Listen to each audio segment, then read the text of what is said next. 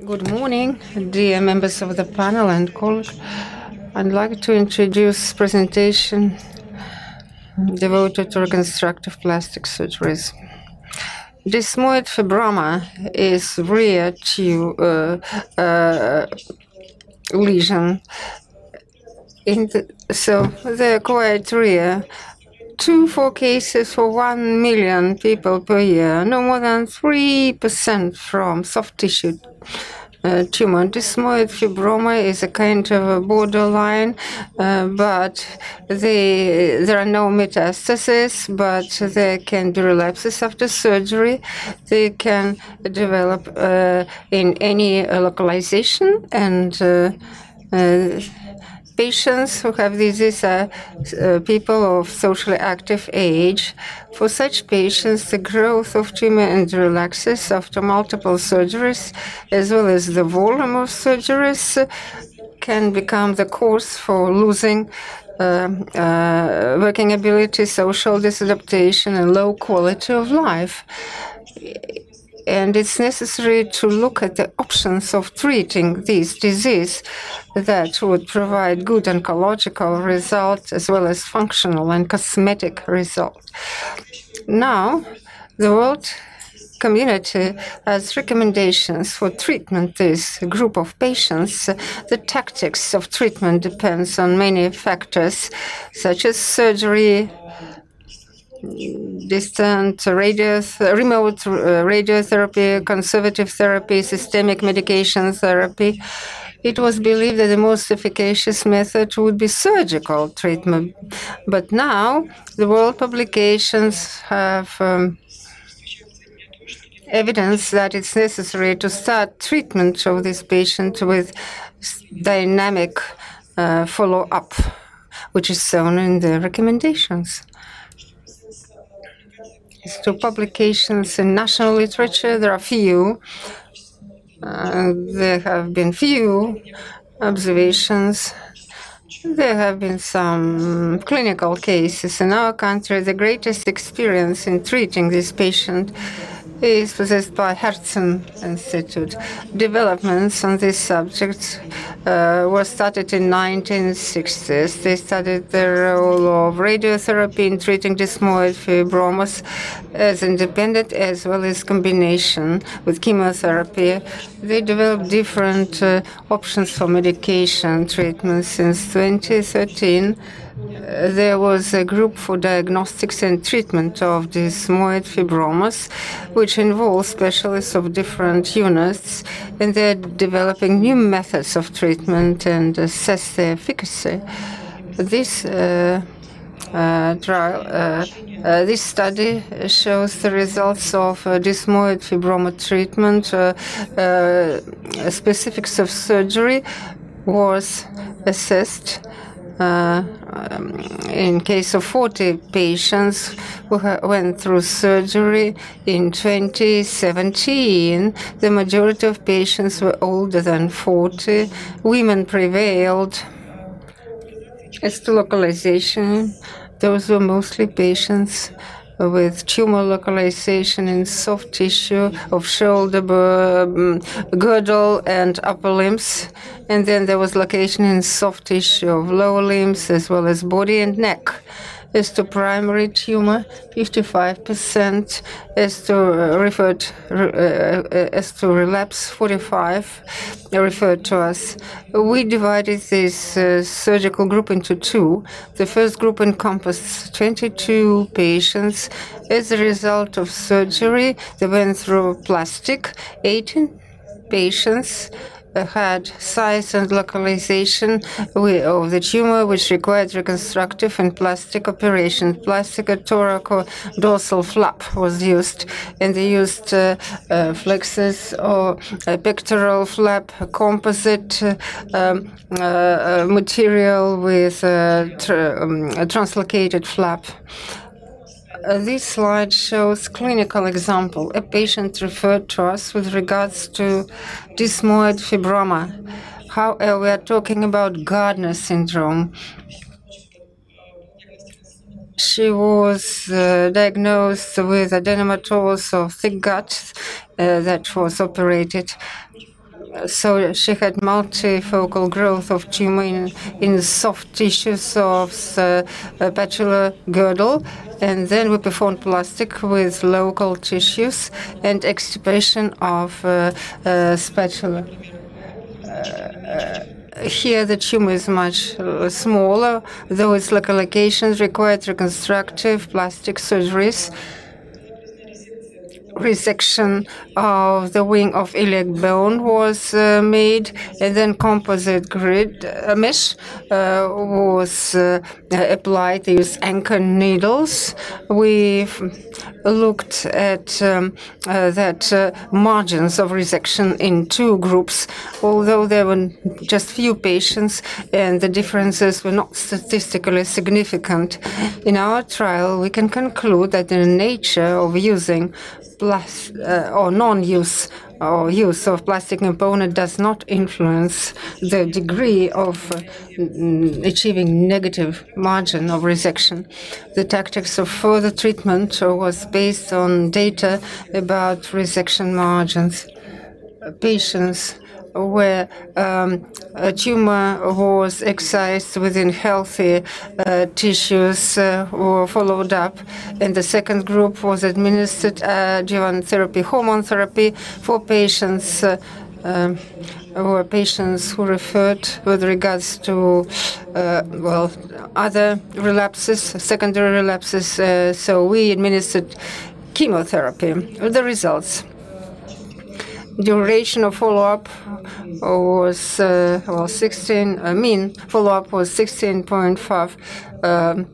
Then we see relapse-free survival within years, shown on the table, and to assess the factors influencing relapse-free survival, we conducted one single-factor analysis. Such factors as age, gender, localization, tumor size, nature of tumor process, primary or relapsing resection margins, and adjuvant treatment. So those were the criteria. Single-factor analysis showed that localization of tumor is a prognostically significant factor. The one localized at the body have a higher rate of relapse-free survival versus others. And unfavorable prognostic factor is localization of tumor in soft tissues of upper limbs. 1 year relapse-free survival accounted for 66%, 2 year 48%, and 3 year 36%. Now, many publications discuss the influence of resection margins on relapse-free survival. Our trial showed that this factor does not influence relapse-free survival. The indicators in both groups were similar.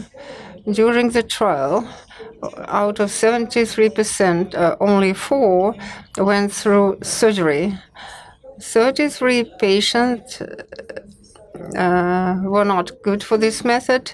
For this group of patients, we offered medication treatment.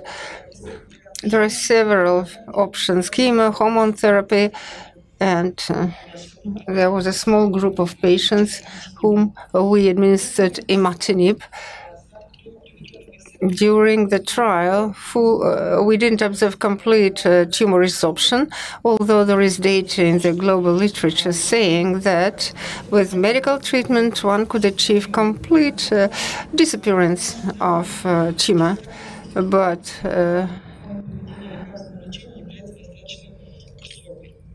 clinical efficacy proved to be quite high.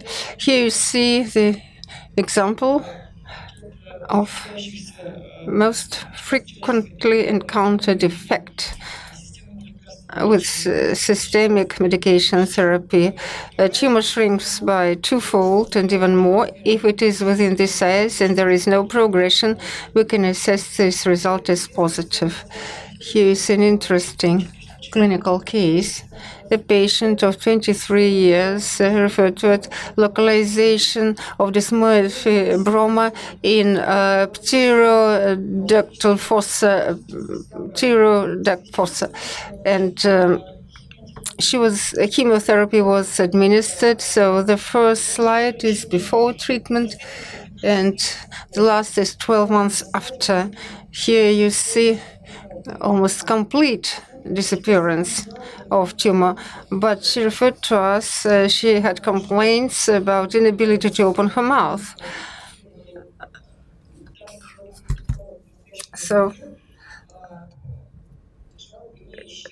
she's still complaining. She felt better, although, but she couldn't fully open her mouth. So unfortunately, we couldn't obtain perfect result. So patients with extra-abdominal desmoid fibroma are indicated surgery only in 50%.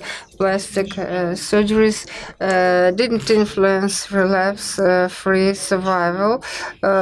Chemotherapy and hormone therapy allowed to reach local control over tumor growth and can be used as independent variant of treatment or as adjuvant therapy in patients with positive resection margins.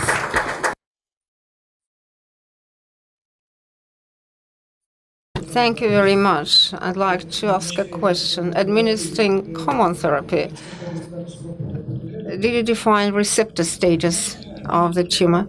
Before that, there had been work devoted to receptor status and improvements on the background of hormone therapy. However, no significant improvements with regard to receptor status of the tumor were not registered.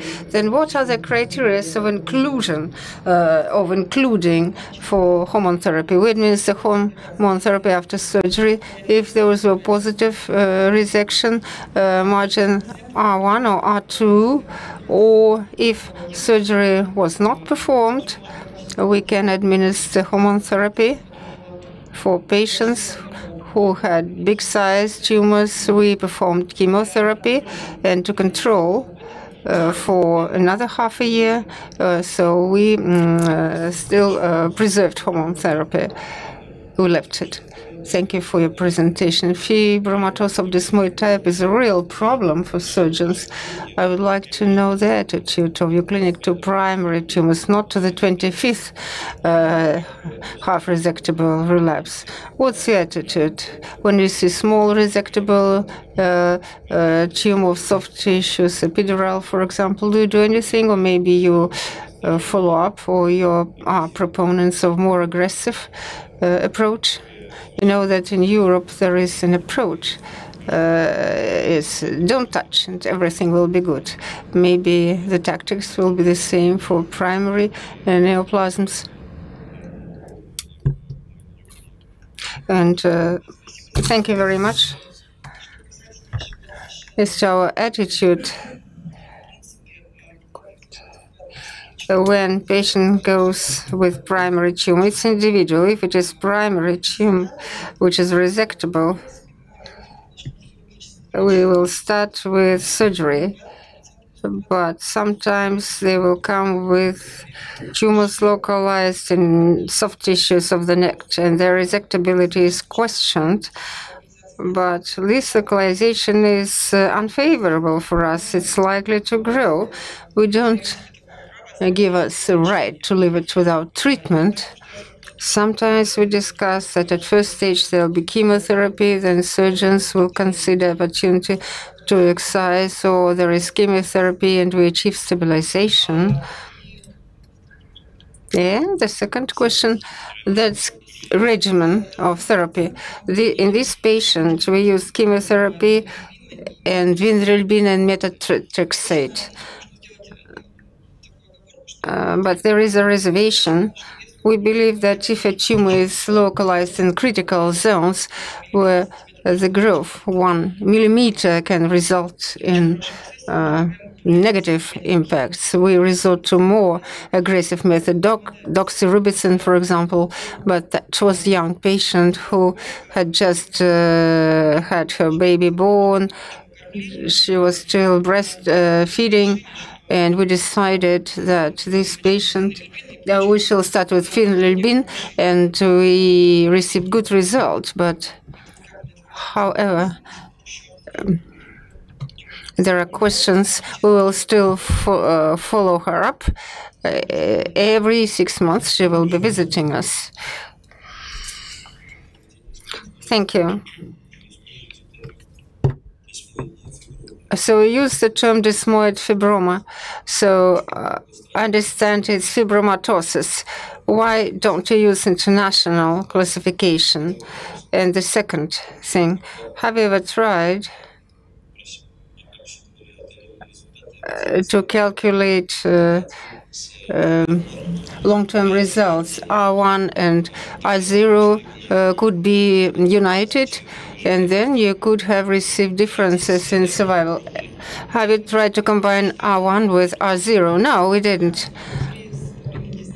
When making design, we based on literary data, global literary data, where they usually compare the group of negative resection margins and positive, and the influence on relapse-free survival.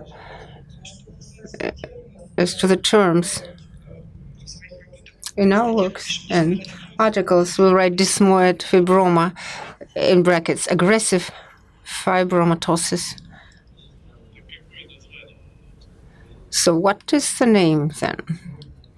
Desmoid fibroma.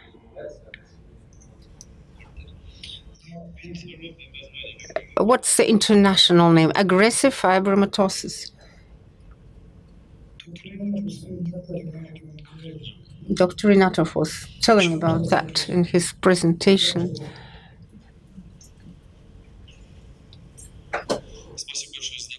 Thank you for your presentation. My question concerns statistics. The differences related to relapse-free survival, localization in the body and limbs, is it associated with an achievement of negative margin, or is it related to biology of tumor? Yes, we also ask this question to ourselves. We don't have a straightforward answer. It requires further studies. It's not always that at surgery we manage to achieve negative resection margins. And we will recruit more patients and follow up this issue. Maybe it would be logic to make a graph. The rate of achieving negative margin at abdominal localization or at upper limb localization, then correlation of relapse-free survival could be made. Thank you. I also have. You've been talking about a clinical case. So part of a shoulder blade and part of a ilium. So what was the operation? I'm sorry, it wasn't clear. When localization was in ilium, we resected the iliac bone spatula, and we used composite net with the resectional part of the bone. Are you familiar with the recommendation of ASCA and ESMA, of course? So how is it correlated with the date of clinical recommendations in Russia? So this of the Ministry of Health. So this is also a legal document. Do you have time to familiarize yourself with it? No, I didn't have time.